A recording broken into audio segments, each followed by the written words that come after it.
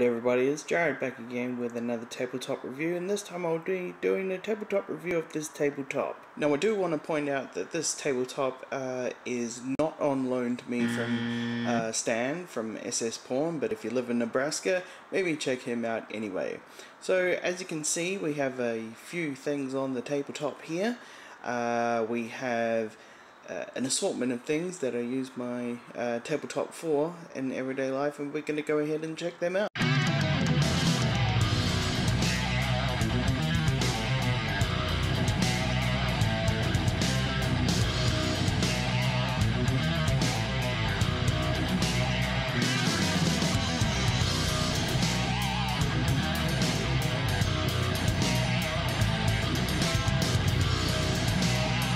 A bunch of non-working pens that I have kept for a pair of non-working, I guess, cutting things. The Holy Bible. What may be the only gun I'll ever own in my life. Awesome custom paint job by myself. Two different versions of something to make me smell good, and two different versions of something to make me smell bad. Right here we got the Lumix, the Panasonic Lumix flip-up screen camera thingy. Some keys, some fake woodland camo, I guess.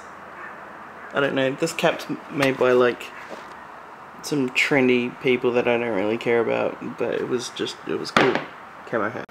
And the book Goliath Must Fall by Louis Giglio. Right, so other things you could possibly use this table for.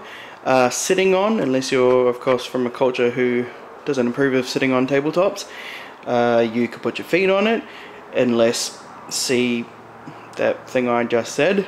Alright, so you can follow me on Twitter, Facebook, YouTube, gun channels, gun streamer, gun shops, Yellow Brick Road, and as you know, we will talk to you soon.